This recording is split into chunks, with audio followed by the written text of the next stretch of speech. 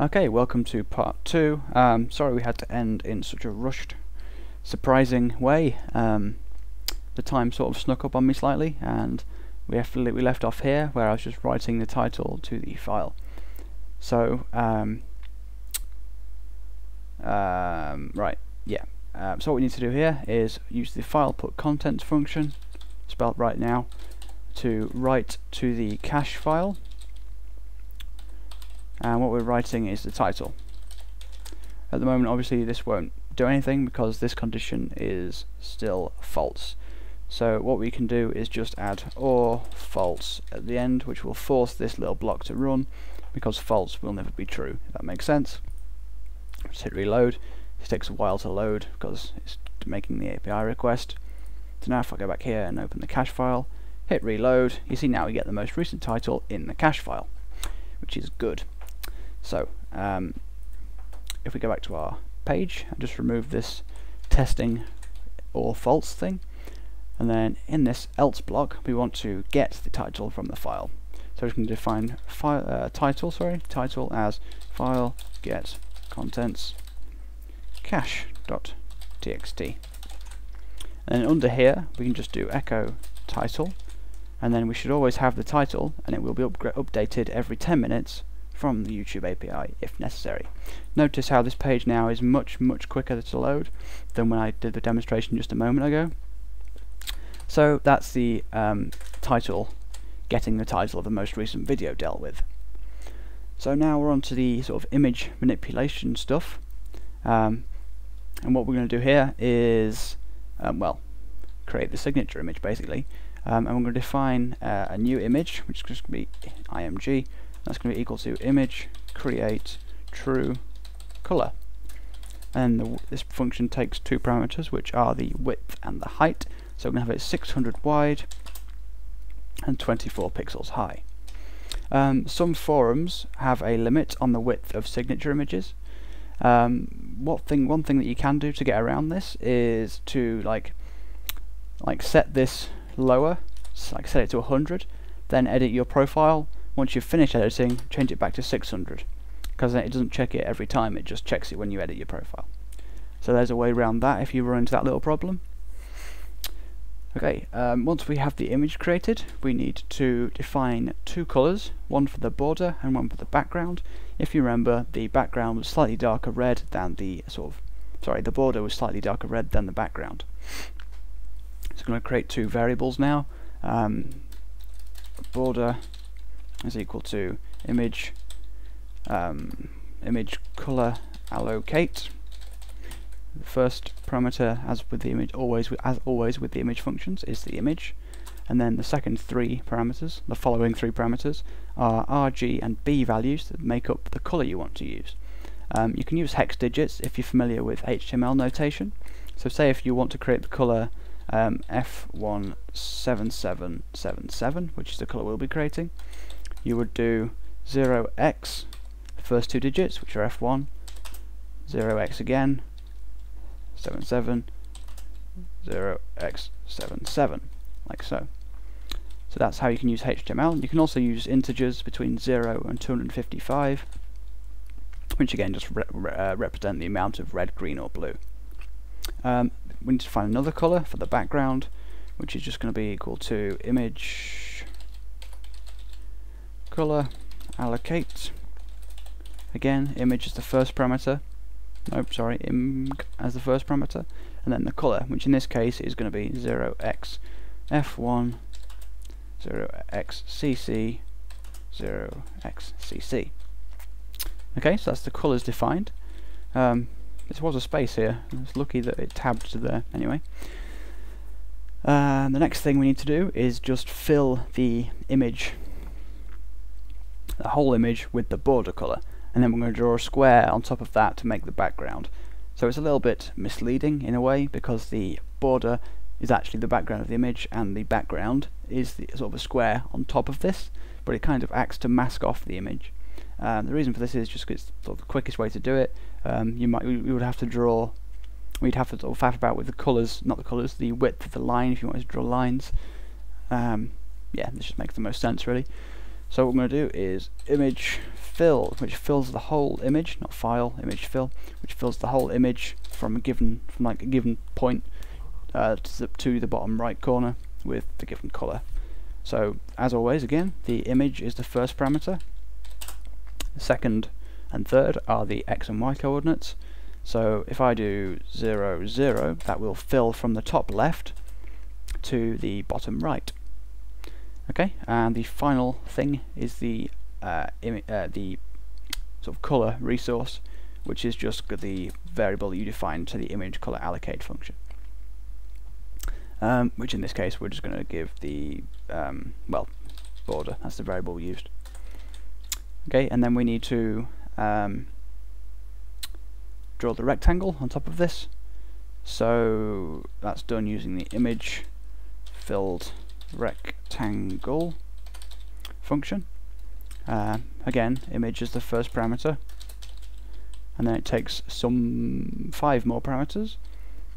The first and second are the starting point, so the coordinates of the first point. You basically you define 2 points, and then it draws a sort of shape, a rectangle, with one corner at that point, and then the opposite corner at the second point. You couldn't see what I was doing, but I was waving my hands and pointing there, but useless anyway. So we're just going to define 3 and 3 because we want it 3 pixels in, and then we are going to define yeah, so that's the top left point, and then we're going to define the bottom right point, which is going to be 5, 9, 6, 20, because we want it 3 again. 3. We want a border of 3. That makes sense. You can play around with the sizes yourself and sort of work out how they work. Okay, so the colour of this is just going to be BG. So now if I output this image, well actually, okay, I'll do the last thing that we're going to do first, which is output the image. I'm going to choose it do it as a PNG image, so image, PNG, image. And if I reload the page now, you'll see we get a load of mess. This represents the sort of image, well, this is the contents of an image file, but basically what we need to do to make it actually display it as an image is use the header function to send the content type header. So we're going to set the content type header to image/png, like so. If I reload now, you see we get this image with a nice border all the way around, and then this bit in the middle is where we're going to write the 2 strings. The first one is going to be most recent video, and that's going to be in bold, and the second one is going to be the sort of dynamic video title, which is not going to be in bold. And again, we're going to define 2 colors for these. So what we need to do between here and here is write the 2 strings to the image. So let's just define the 2 font colors that we're going to use. I'm going to call these font 1 and font 2. And again, this is going to be done with the image color allocate function. Image as the first parameter, colors as the second, sort of the next 3. So I'm going to do this as a nice sort of light grey, dark grey, sorry. So 0, 0, 0x33, 0x33, 0x33. And then we're just going to copy this. Whoops, I've lost. Okay, so copy this down. Next line, change this to font 2. Image color allocate 22, 22, 22. Obviously, you can use any color you want as long as it's valid. So now we have the colors defined. We need to use the image TTF text. You can use image string, but it will look horrible. The image TTF text function will use a font file that you give it and use that font nicely rendered and stuff. So we're going to use the image TTF text function like so, and again, first parameter is the image.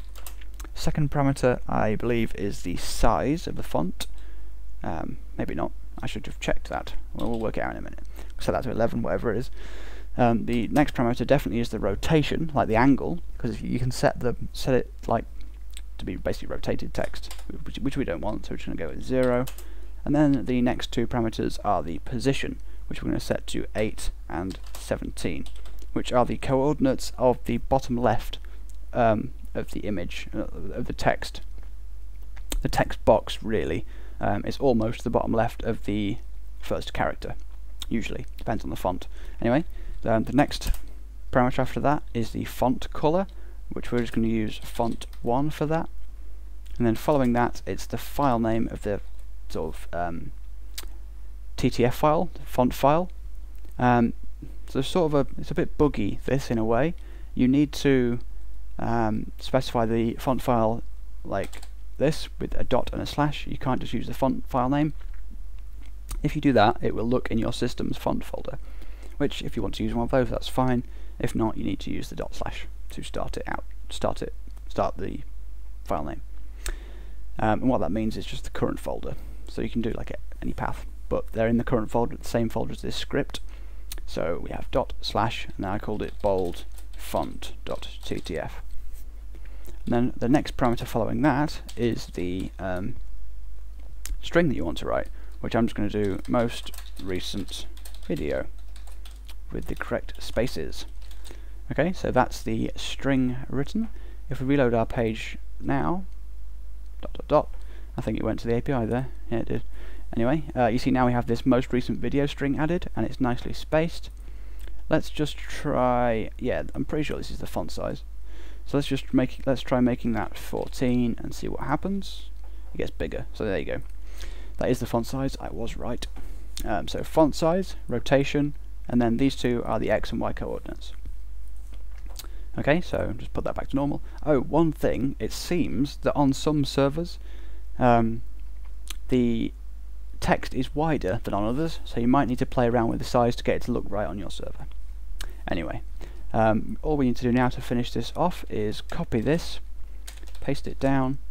We're going to change the font to just font, which was sort of the standard font, not bold. And then we need to change the text that we're writing to title. And then we need to change this is the X coordinate, this 8. The X coordinate of the start of the text. We're going to set it to 156, which might seem random, but I have played around with this already. So let's reload this now, and you see we have this image. Most recent video, and then your image. So your video title. So that's pretty much the end of this. There are a few other points I'd like to just make. The first one is that if for whatever reason the YouTube.com site is not available, this script may take like up to 60 seconds to load, which will look very messy on a forum. So what we're going to do is just here, before the header, we're going to call the ini set function, and we're going to set the default socket, if I can learn to type, and that should be a string. Default socket time out. And we're going to be setting that to 1. Just 1 second. That's basically the lowest it can be without being not working. That'll mean that this script will terminate within 1 second of finding YouTube inaccessible.